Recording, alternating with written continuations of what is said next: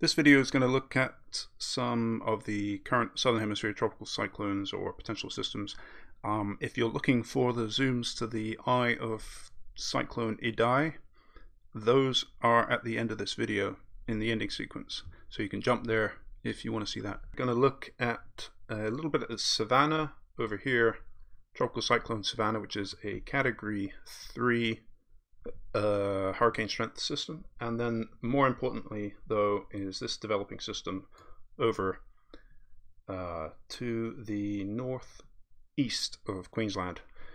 And just a note on categories, I mentioned Savannah is Category 3. If you go to the Bureau of Meteorology's website, you'll see it's a Category 4. That is because they're using a different category scale than the one I typically use in these videos. I'm sticking with the hurricane category scale for all over the globe to keep things consistent.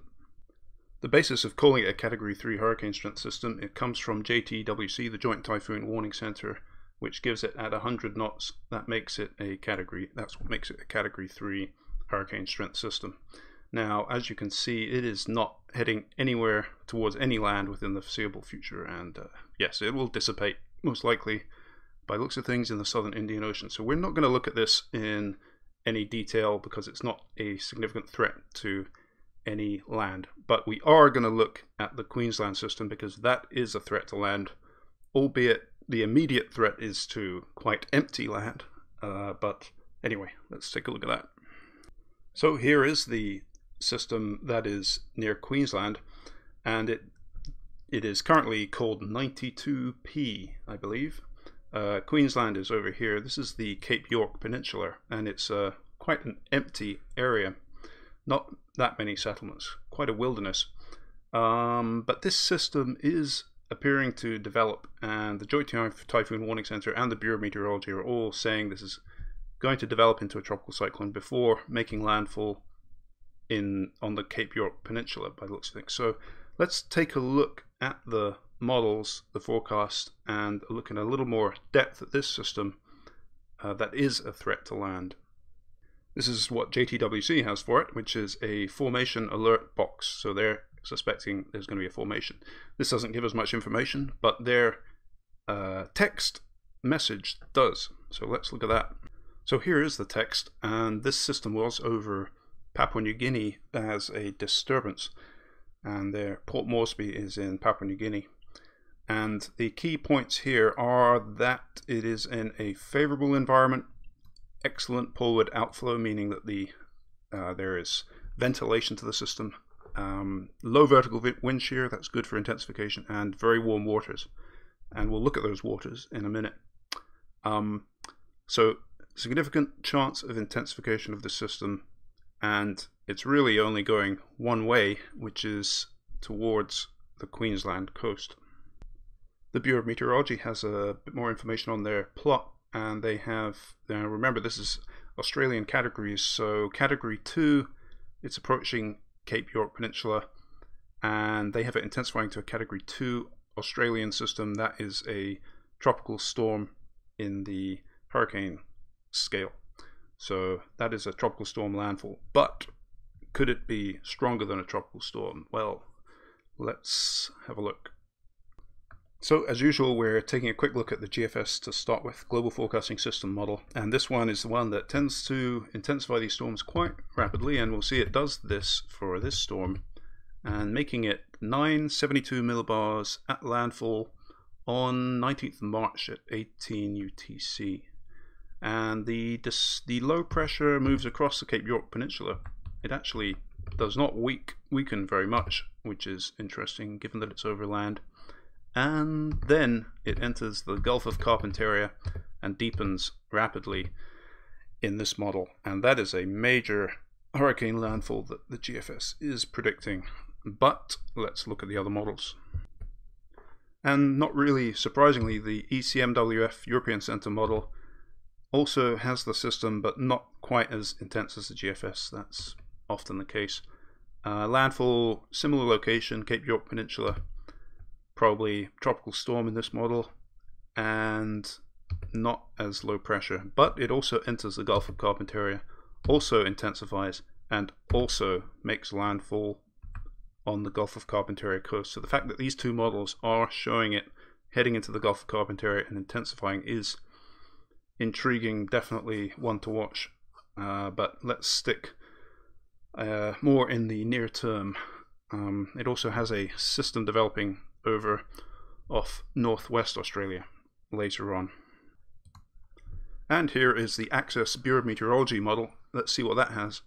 It looks like it does not intensify as much prior to landfall. No, there it's going a little bit. Cape York Peninsula. And looks like it's stagnating a bit.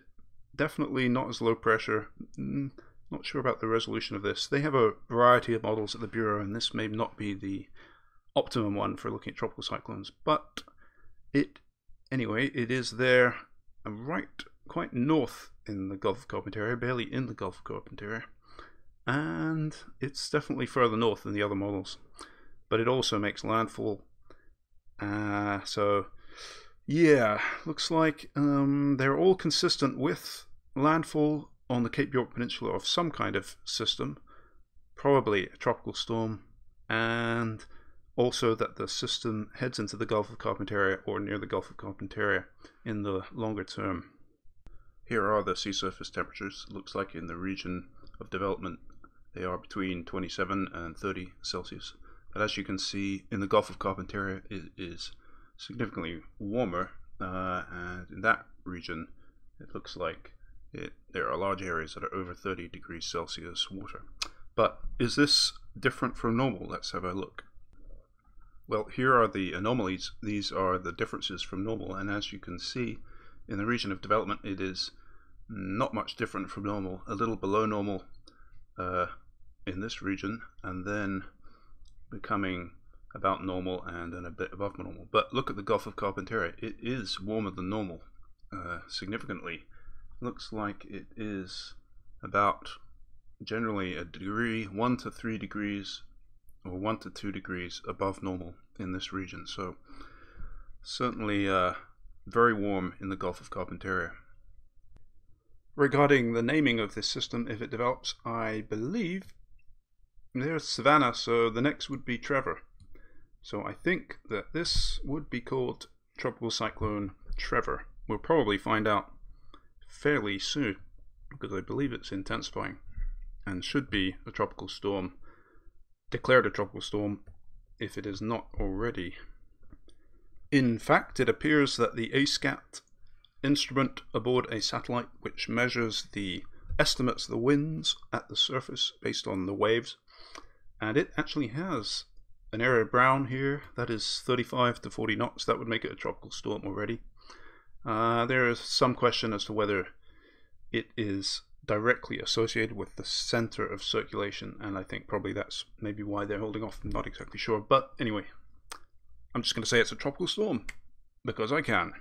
So let's see if we can have a look at where this might make landfall. These are some of the tracks of the many models that are looking at this system, and I think that probably the most likely would go down through the consensus track, which goes kind of like that, making landfall around this region. But let's have a look at this whole area in Google Earth. Right, so this is the Bureau of Meteorology's forecast for the track landfall, and that is roughly along the line of where the consensus models was going that we just looked at. So it is a bit south of this jutting out bit, Cape Grenville, and that is this in Google Earth. And in fact, it is actually forecast to make landfall around here. So I'm gonna zoom in there. Yeah.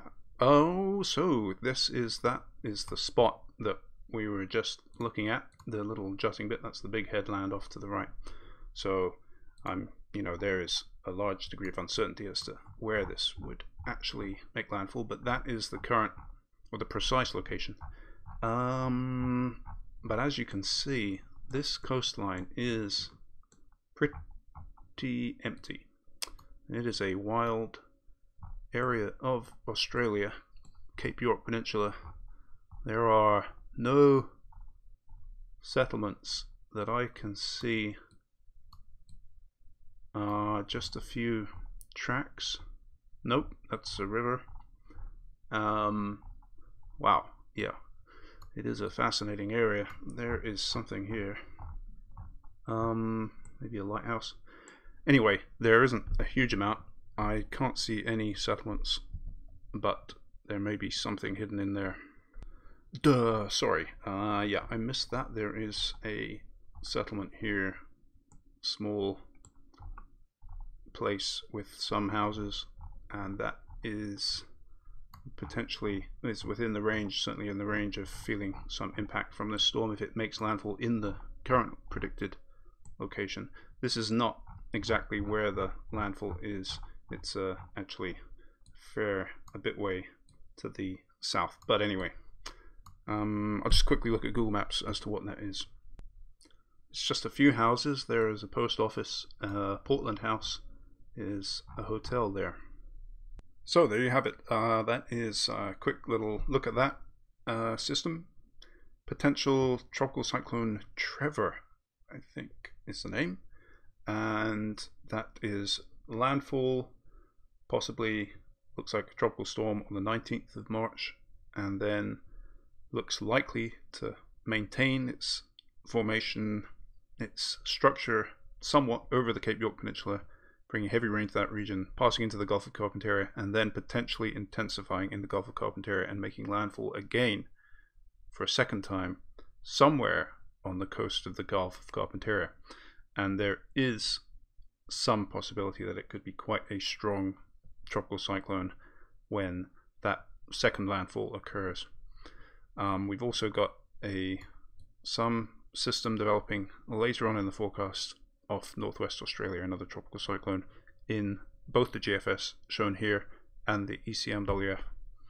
Savannah goes off into the South Indian Ocean and dies. Very late in the forecast there's another system there, but that is too far off to concern ourselves about. So to finish up, here is the ending sequence, which includes some of the zooms to the eye made in Google Earth, various things that I posted on Twitter. So please enjoy.